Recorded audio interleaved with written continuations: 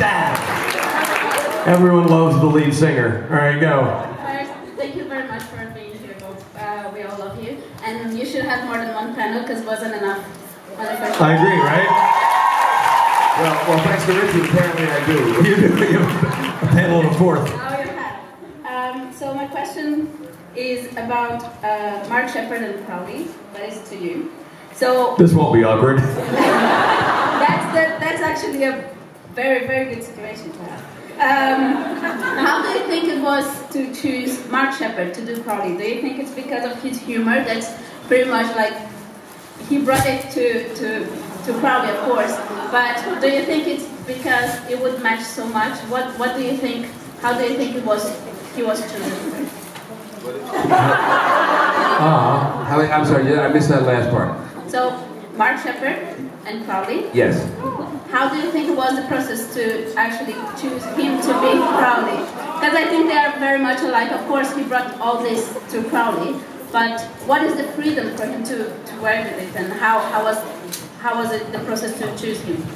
Well, Mark read and knocked it out of the park.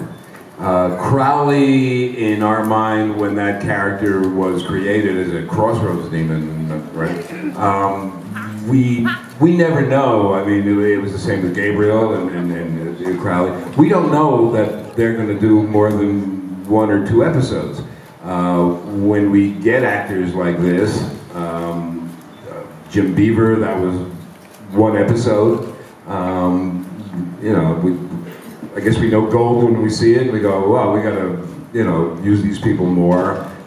Mark's part is evolved into something, you know, really quite big and special, and he kills it. You know, the writers love to write for Mark, and he.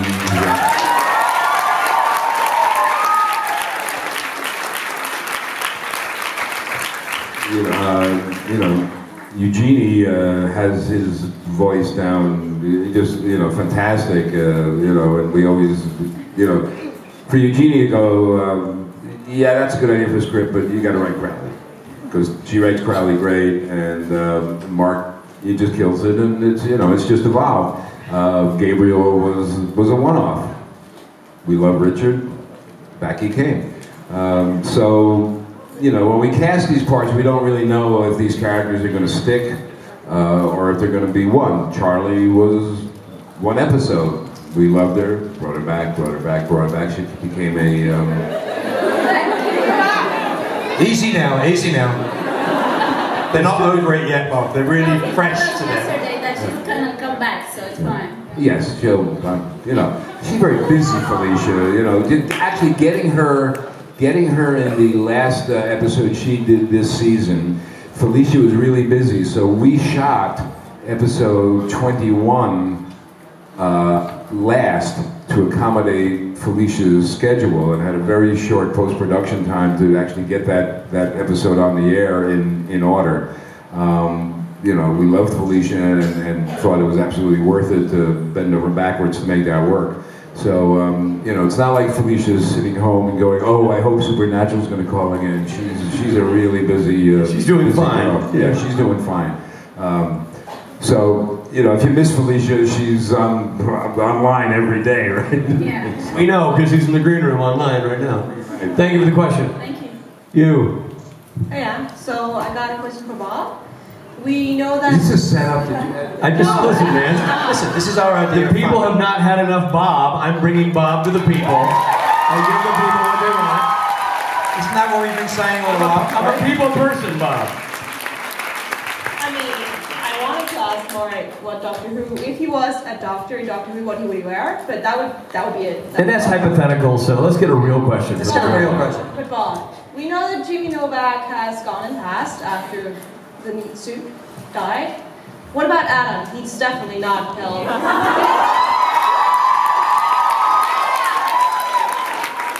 Because we did see him get blown up by a Molotov and jelly cocktail, and therefore his soul must be in heaven. Can you confirm that, maybe? You're saying Adam's soul is definitely in heaven? Yeah. Definitely. And you're asking Bob to confirm that Adam is not in hell and he's definitely in heaven, because somehow you've worked out that his soul is in heaven. What? Most of us kind of think Most of you think that? Yeah. Or like just put our minds at ease.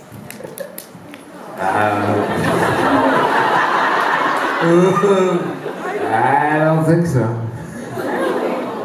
Adam was, you guys are going to correct me on this, and you're going to go, don't bring him back, he doesn't know what he's talking about. Adam was a brother the boys never knew. Yeah, the half-brother. Yes. I believe in the mythology for whatever was going to happen in that thing, the brothers had to fight each other, and I believe that he and Lucifer are in the cage together in hell. That's my memory of it.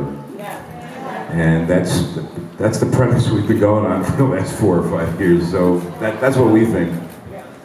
Sorry. Yeah. Bummer. And by the way, you know, we know that's a hanging chat, and we talk about that in the writers' room. You know, are we ever going to break him out of the cage? You know, and if you break him out of the cage, what does that do to Lucifer? And if Lucifer's out of the cage, does he come after Crowley? I mean, all these things are talked about in the writers' room, and you know, and they may come to fruition at some point. Well, I would love to see Pellegrino and Sheppard going at it. Would be That's awesome. a hell of a lot to pack into next week's episode. Where I die by a hamster and have to go off and do a penguin movie. My question is obviously for Bob. It's been going on that This is the last question. it's been said that there's this theory that Chuck is God, but I remember Castiel grabbing the amulet and saying, "I'm going to go find God, and if I find God, the amulet is going to tell me that he is that I found God." But when Dean is with Chuck, the amulet does nothing. So is Chuck God? And why did he vanish and suddenly show up for the 200th episode? What happened? Will we ever know?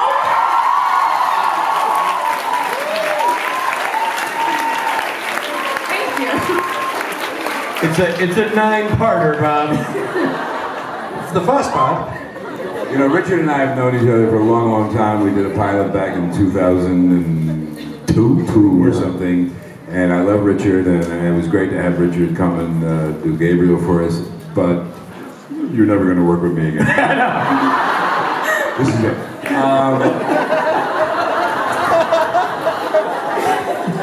What we always thought was, and I think that was the last episode of season 5, if I'm correct. That's when Eric Kripke said, "Here, guys, run with the ball," and he gave us a ball and 1,000 yards to run with it.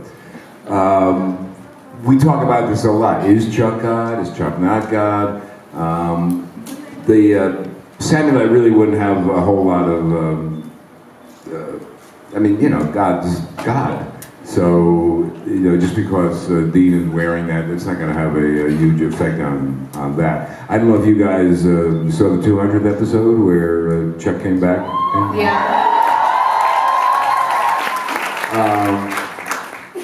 We toy around with this idea a lot, and for next season we haven't really solidified a whole lot of what we're going to do, but we know that we're playing with the darkness and the light, and good and evil, and a lot of God stuff we're talking about. I always think actually portraying God or having God as a character is kind of a tricky bit of business. Having said that, we love Rob, so we're talking about it, but it's, you know, it's not as easy as a demon or just an ordinary angel.